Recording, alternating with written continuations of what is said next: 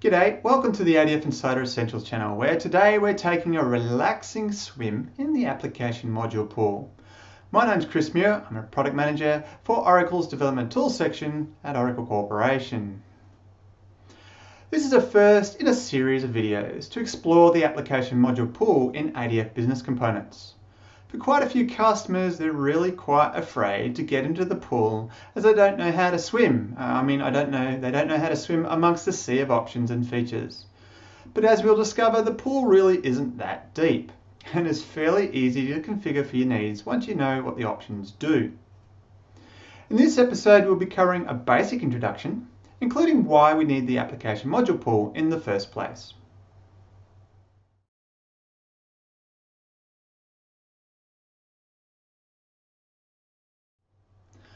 Over a set of episodes on the ADF Insider Essentials YouTube channel, we will be covering a number of topics to get you happily swimming in the ADF Business Components application module pool. As we said in this episode, we'll be covering a brief introduction on the need for the application module pool. Then in further episodes, we're going to investigate the absolute basic settings you need to know. And then in later episodes, we'll take a deep dive into the concepts of passivation and activation. Then we'll look at the parameters that are responsible for keeping the pool clean.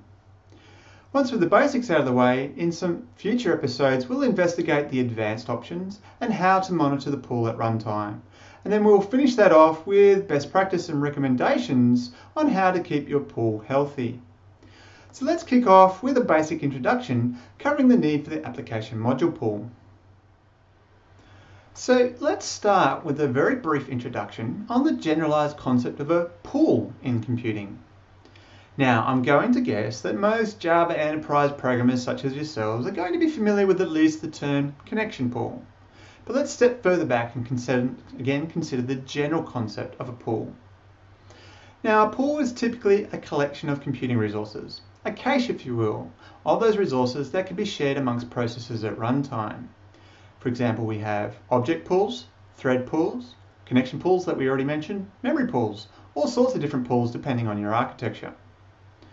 So returning to the connection pool as an example, this is usually a collection of connections to a database that can be shared amongst consuming processes.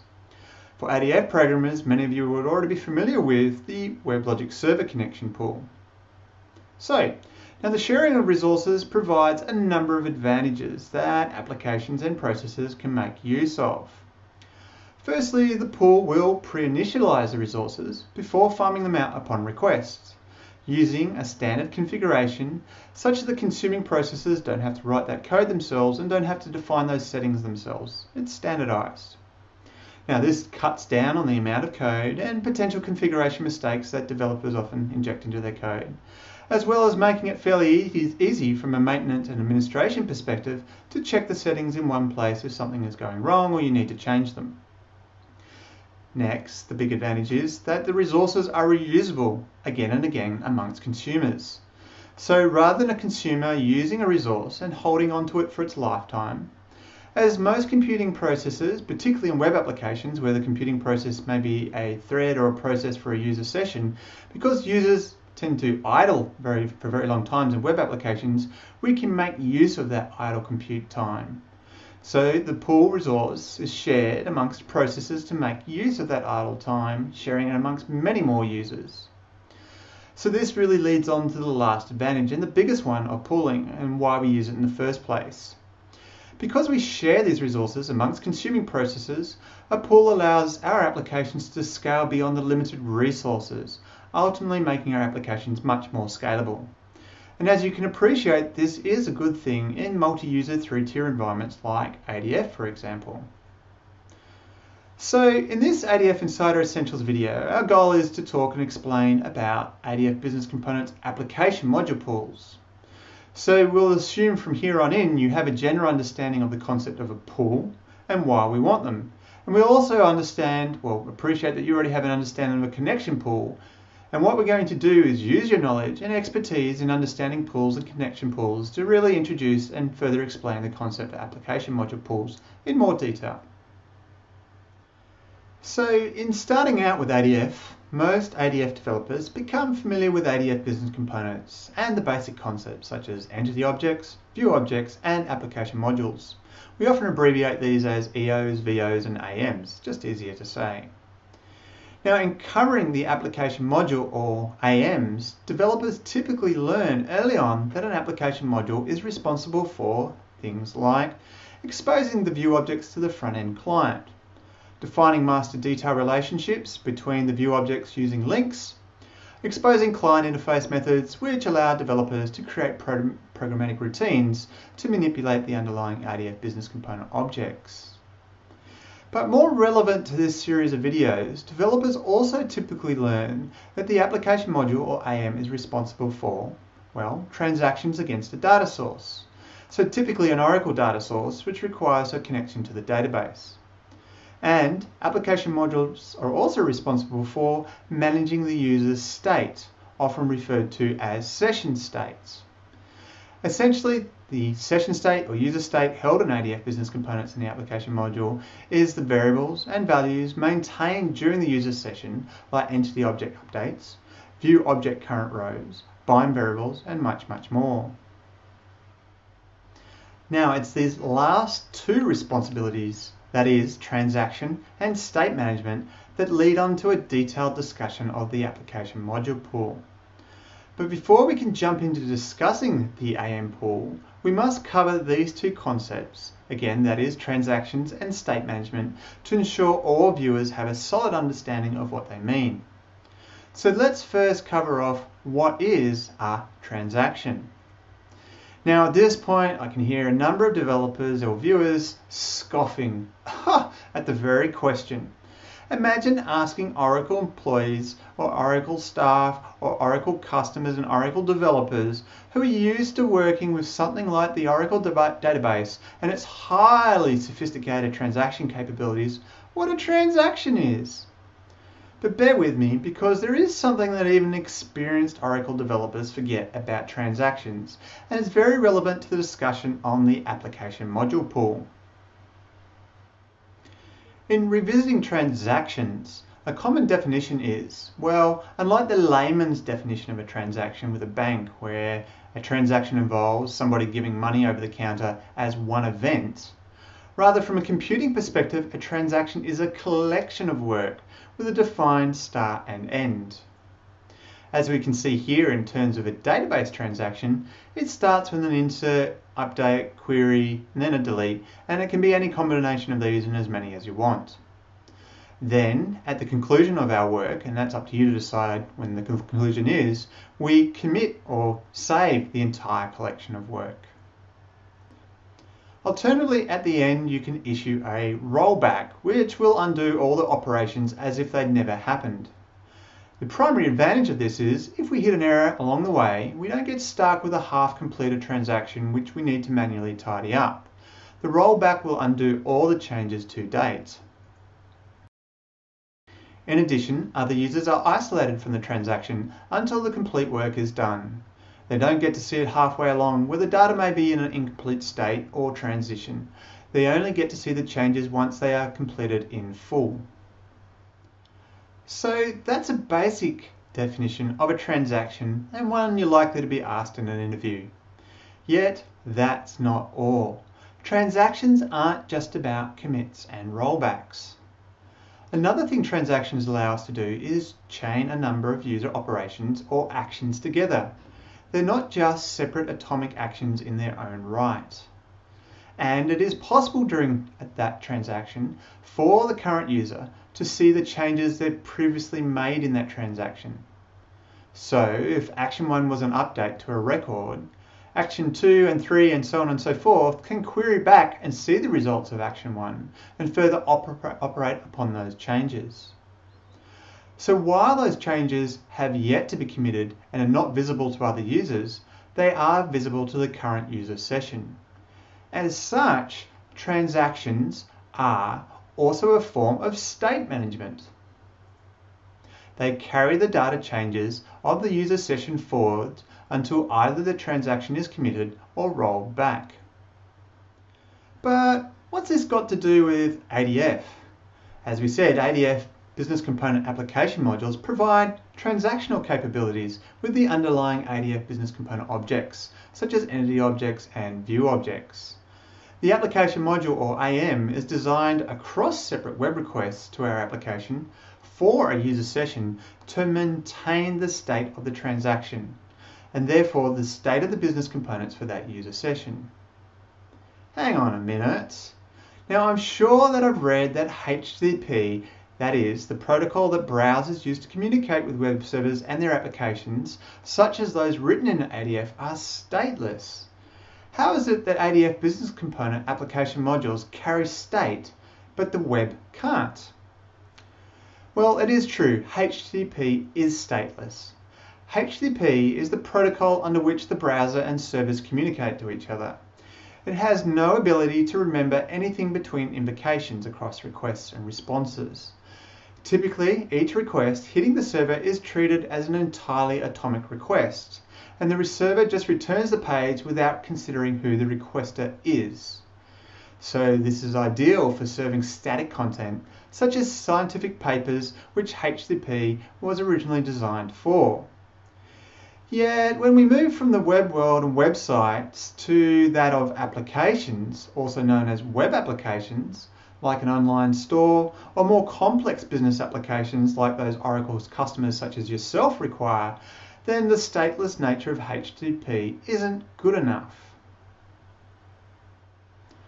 For example, imagine a shopping cart application.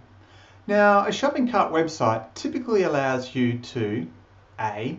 Search the website for an item to buy, B. Visit the item's description on a separate page and add it to your cart, then repeat until you have all the items that you want to buy, and once you have them all, you then D. go to your shopping cart. Once you're at the cart, you then typically enter your credit card details, then enter your address, agree to the postage, and pay and wait for your items to arrive via the post. Now, if we can't support the concept of state in HTTP as we described, then you'd be forced to, on each page of the shopping application that you want to buy an item, to enter your credit card details, enter your address, pay separate postage, and buy the item, one by one. Now, of course, not only will this be annoying to enter all your details again and again, validate your credit card details again and again, type your address in again and again, you're even going to have to pay for postage again and again. This really isn't desirable. So to get around this, application server developers have created numerous mechanisms and solutions to solve this problem. The solutions over time have changed. Historically, cookies were popular and are still used, and encoding state in the URL is another one, as well as managing state on the server. It's this last one that comes around to our discussion here on the application module pool. For ADF business component applications, you have the possibility of managing considerable amount of state around interacting with the database, and the resulting state or data is stored in entity object caches, view objects, and so on, all managed by the application module. And this is where we come a full circle to describe the ADF Business Component Application Module responsibilities, that of transaction and state management. Now, an ADF application is not just about one user and managing that user's transaction and state within ADF business components. An ADF application can scale to hundreds, if not thousands of users, both over time and concurrently. So how does ADF Business Components handle this? How can the one application module you created at design time scale out to thousands of users at runtime, or requiring that single application module? Well, firstly, the application module at design time, represented by the oracle.jbo.server.appModuleImpl class, can be instantiated as many times as there are user sessions to our application. There is no theoretical limit. As long as you have enough memory for all the underlying entity objects and view objects, the EOs and the VOs, and all the memory they require, essentially their state, for every application module, for every user session, you are fine. So theoretically, let's say an application module instance and all its EOs and VOs state takes an average of about 1 megabyte per user session. Now, what each user session takes in your application for real in a real-world application really depends on your design, how many EOs and VOs you have grouped under the AM, and how many of those EOs and VOs your user visits during their session, and how many records you pull in and you've configured the tuning options and so on and so forth. But here, for our purposes of demonstration and discussion, 1 megabyte for our purposes is a nice round number to work with. Then let's say our Java virtual machine heap has a maximum memory size of 500 megabytes. Let's next assume 100 megabytes of the heap will be taken up with the WebLogic server and ADF runtimes, leaving us around 400 megabytes to work with. So the theoretical number of users we can support is approximately, well, 1 megabyte into 400 megabyte is 400 users. 400 users for one server doesn't sound very good. I guess we can always increase our memory or scale out our servers to increase this number using a cluster, yet I wonder if we can do better than that with the resources at hand. Well, there is a little human characteristic we can take advantage of with web applications that allow us to scale out. So as we know, computers are fast, very fast, so mind-numbingly fast that if you try to count up to the number of operations a modern desktop computer does in 1 minute, you need to count to around 6,000 million. Yet in comparison, relatively speaking, humans are slow, very slow, so incredibly tediously slow that sometimes we can barely do one thing in a minute, sometimes one thing in 10 minutes. So our server is holding state for around 400 user sessions, but for the majority of, say, 1 minute, the server only does, say, around 400 options or operations for our mostly idle users. So our server is holding state for around 400 user sessions, but for the majority of, say, 1 minute, the server only does, say, 400 operations for our mostly idle users. And the computer is capable of doing another 5,600 million other operations. So maybe we could use that compute time to good effect to scale out to support more users. Maybe what we could do, when we receive a request for the 401st user, we take one of the existing sessions and store its state somewhere else temporarily, and now reset the application module and its freed memory for the new user. So this way we can scale out the number of users that we can support. And if the original 400th user comes back, we then just reverse the process. We flush one of the current active users to the temporary store, reset the application module, then reload it with the data that was stored in the temporary store for the 400th user. From the 400th user's perspective, they won't know any different. It's as if all their state changes were maintained over requests, essentially a stateful transaction over HTTP. So this nicely leads us into a discussion on the concept of the ADF Business Component Application Module Pool. This is exactly what it does. It provides us sessions the ability to maintain view objects and entity objects and their associated states. It allows a limited amount of memory, to be shared with other sessions. It exploits session think time to reuse application modules and the EOs and VOs memory with other sessions, and it passivates and activates AMs, VOs and EOs state to the database as a temporary store. And that's where we're going to leave it in this episode. In the next ADF Insider Essentials recording on the application module pool, we're going to discuss the basic settings that also explain how the application module pool scales to support multiple users. So I hope you will join us for a swim in the pool in the next episode. Hope you'll come along and dip your toes again with us, where we'll continue to educate you about how the pool is really quite a nice place to spend some time when you're developing ADF applications. Cheerio!